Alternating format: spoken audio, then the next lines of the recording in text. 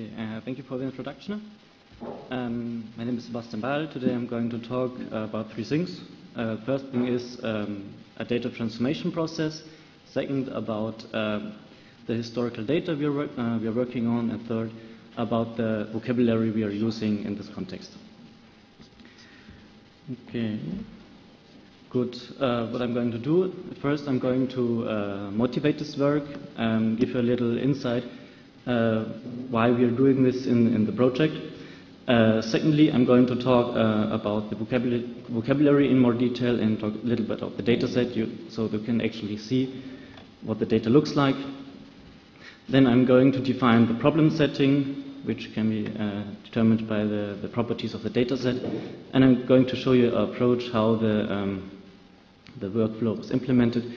And finally, I will conclude with the contributions. Good. So what is motivating our work? First of all, we are working on the statistical and historical data source, which is the statistics of the German Reich. We have access to it in a digitalized format. And well, this is data about ships traveling at the year in the 1880s, or it's about import and export of goods in the German Reich. And yeah, we want to access this data. We want to know what is in there, and we are all doing this in the context of the EXIS project. So we want to access the data, recommend it as cultural long-tail data, and do some analytics on it, like visualizations or more sophisticated analytics.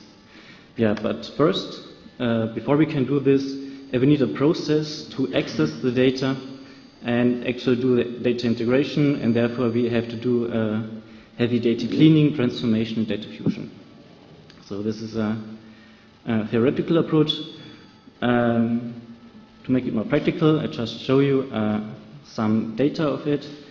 Yeah, it's statistical, so you see we have lots of numerical values, and also we have labels which give us the meaning about what is this data actually about. So on the left you can see, for example, a geographical hierarchy. On the top you can see, okay, these tables are not too simple. Maybe it's, there could be some problems how to integrate, how to analyze this data. The target structure of our data looks like that. So you have seen what is the source, and this is where we want to go. So naively you would say, I look at my numerical fact, and just look at every label which is referenced by this value and reorder it into my nice table, and then I have this normalized version to do the data analysis on it. So for example, here you have your values together with, in the first column you see these are only numerical facts. And then you have geographical information, you have time information in a very normalized and approachable way. Okay, but before we're going to the actual transformation, let's talk about data cubes and the vocabulary. A data cube is a multidimensional data structure known from data warehousing processes, and it's specifically built to do analytical operations on it. So maybe you want to do aggregations, you want to combine data from different years, or you want to drill into the data or have a more aggregated view. And you can always think, as for an example, is this. You see the sales cubes over here. Your numerical facts are, for example, your sales in a specific year, and your dimensions for this. To define what this numerical value is, you need to know which client did you sell your product to, what was your product, and when did you sell it. So you have a key value relationship between all the dimension values and your product value. Yeah. So this is the visualization thing. You can have more than 3 dimensions, but you can keep this table in your head. This is the representation we are targeting for. And what is the RDF Data Cube vocabulary? this is actually this is an RDF-based vocabulary, of course, and it just models this data cube in an RDF style. So you can reuse these concepts in the RDF world. And also this brings us the interlinking and disambiguation and lots of other advantages you don't have in classical data warehousing. So you can profit from these concepts here. So yeah, it defines the vocabulary, it defines what are dimensions, what are measures, you can construct hierarchies. But for now we can just think, when we talk about the data cube, you can think about this ordered structure table as just shown you before. Good. Again, an example. Well, this one, you would say, doesn't look too difficult to interpret. So you just take your numerical values, put it in your column, and look, what are my dimensions which describe my values. But it gets more difficult. For example, this is the one you've seen before. You've seen there are lots of missing values, hierarchies on one side, or very complex and depending dimensions. So for example, on the top you see these dimensions actually form a sentence. And you can't just reorder them, because then you would lose the context of the cells. So they actually highly depend on each other. And it's not just, okay, this is this value, I just reorder it, because you don't have this structure anymore. Luckily, we don't have to work on images of this data, but we have data which is in the TEI format, so this is an XML-based format, and we also have annotations on it, like we know what is a data, we know what is a label, which helps in the conversion process. So this looks like a very simple example, but we have actually also problems. So let's first have a look at the data. For example, here you see a row which contains a sum. It sums all values which are above of this row. This is, at first this doesn't look bad, but in the target structure you can't have this. All the data have to be in the same granularity. And also, when you aggregate every of the data, you can't have the sum already in there, because it would your data wouldn't your computation wouldn't be correct anymore. Let's look at another sample. Here are repeat symbols. So the data dependence on the cell above. If you do a reordering, this reference is broken. Here you have a composition. These files are in this way that one document corresponds to one page in the book, but the table is larger than one page. So we have to concatenate lots of these pages. And in the books there are references. Headers are repeated, or chapters are repeated, just to know that where you are. But when you integrate the data, you have to resolve all these dependencies which are inside of the table. And there are lots more of this. There are lots of very small structural properties which have to be resolved before they could break anything in your final target. And these are not even every possible mistake or error in this data. And this is a very simple table. So your algorithm you would need to implement to convert this to your target structure could get very, very complex, because you have to consider every of these problems. And also, not only your data can actually be problematic, but also the structure of the tables. For example, labels could be wrong, or structural dependencies could be wrong. There are row and column spans which have to be resolved, and if in your targets, in your source data is only a minimal error, it would make your table crooked, and all your resolving would be false. So you have to do a lot of checking in this case too, not only the actual data itself, but also you have to check the structure. So let's define the problem setting. Our data is encapsulated in multiple files, where one file corresponds to one page in the actual book. It is in this structure unusable for sophisticated data analysis, because you can't apply your standard algorithms to it, because you have to do a heavy normalization before you can do this. So you have to resolve this complex structure to have a normalized structure.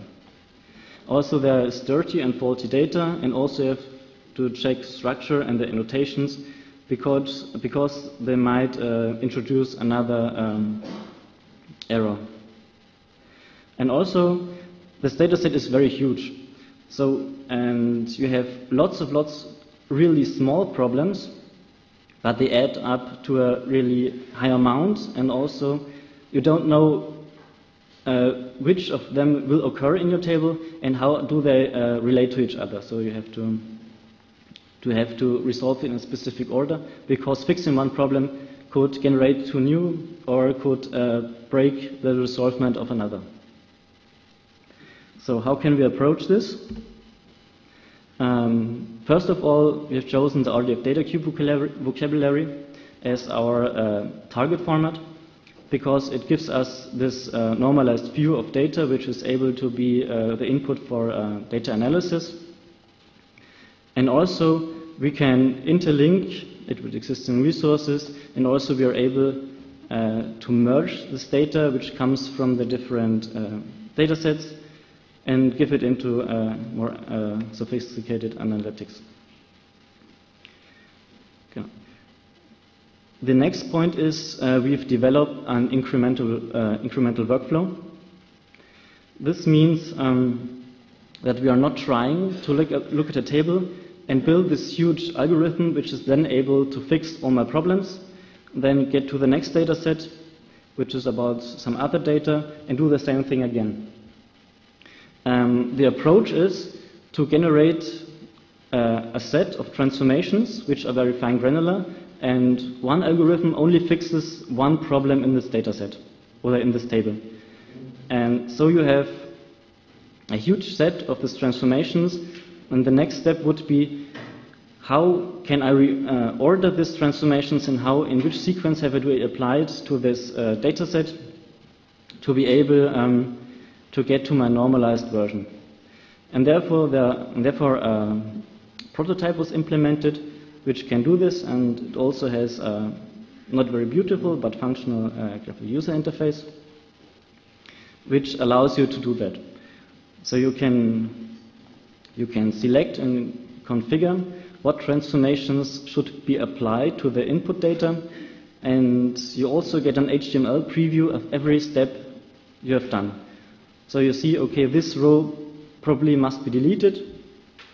You select the according transformation, click on the correct row, and it will be deleted. In the next step, you will see, okay, this row is gone. Now you have another problem you can fix, and iteratively you can work on until all data, or hopefully all data, are fixed, and you can export it. So how does the actual workflow look like? First of all, the prototype is capable of loading a complete link group. A link group are all tables that are part of one table, which might be splitted over different pages. So we all load them at once, and we pass all the files into an internal data format. So we are not anymore depending on the TEI format and doing all the transformations in our on Java objects, and therefore this prototype is also capable of importing other formats, for example HTML tables or something like that, and therefore other importers could be written. The next step is merging all the single tables into one large one, and then the real work begins. So you have to look at your preview and see, okay, maybe the merging is wrong. So you have to fix some spans or something that the alignment is correct of all this data. And then you can check all the transformations and apply them. In every step, the HTML visualization is produced to give you feedback, instant feedback. Finally, when you're done, you can export this into your RDF Data Cube, and then we're able to reintegrate it into the EXS workflows and do recommendations or something on it.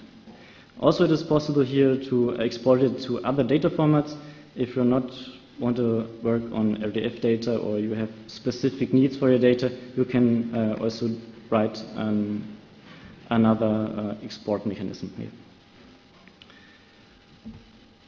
Good.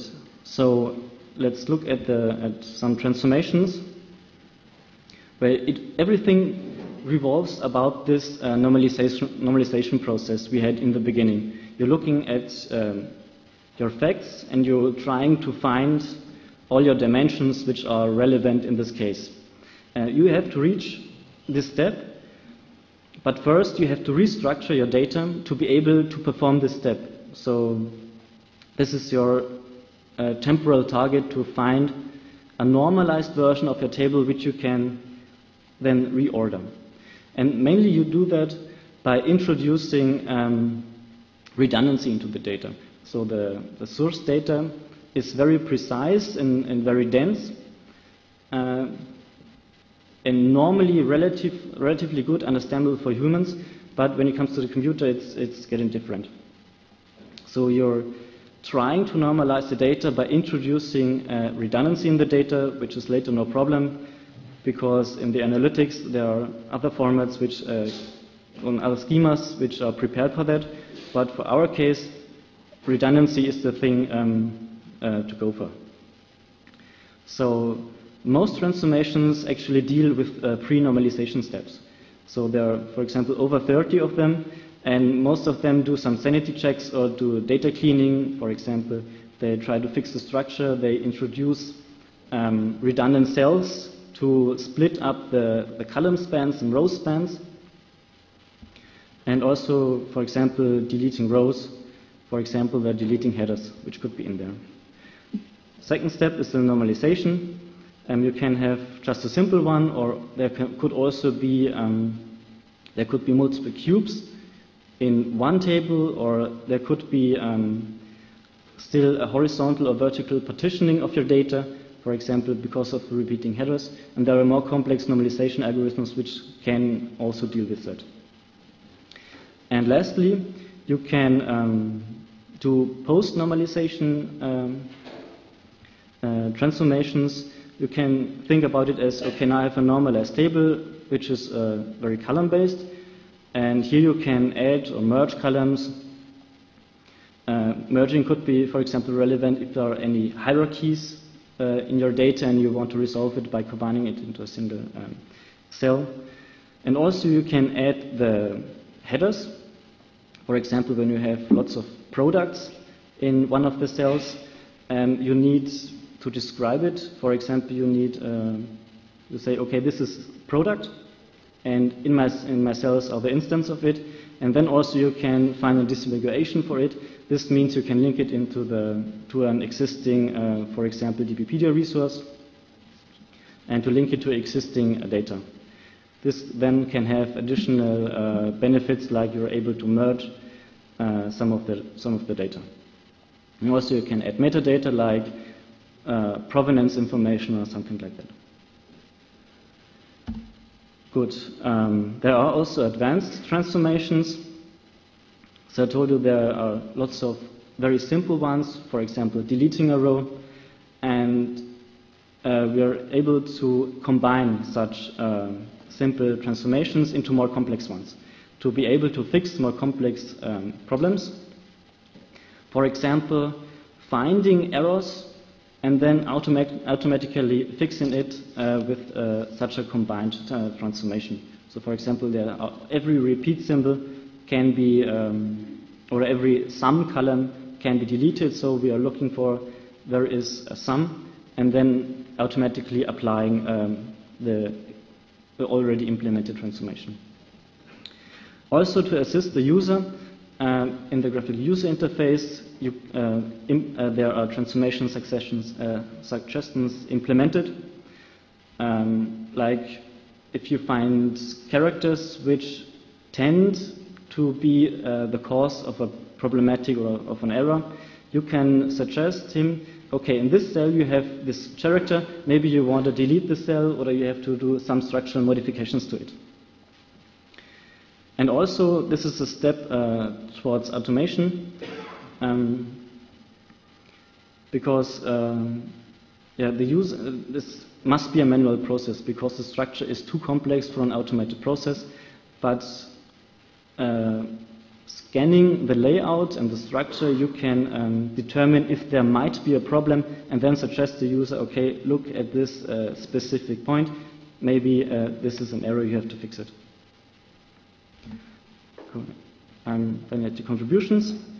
So we've implemented a modular workflow for a data integration process. We have defined a relatively huge set of granular transformations, which are also combined to more complex ones. And this prototype is usable with this data source and also with other data sources. And also good thing is you have lots of these links groups are very similar to each other.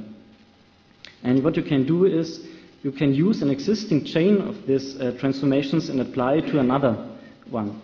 For example, the imports not of the year 1880, but of the year 1881, but the structure is minimal different, so you have other structural errors. You can reuse your transformation sets with little modifications. Also, we have lifted and enriched historical statistical data by linking the headers, disaggregated headers, into the linked data cloud. And this is now ready for visualization or analysis. And our current data set contains more than 30,000 files. And we've converted more than 10% of it. And in this process, we've created 10 of these conversion chains, whereby like 5 of them are very similar because we used similar input tables. And also there are different ones to see if we can reapply the implemented transformations to the new data sets. Good. Thank you very much.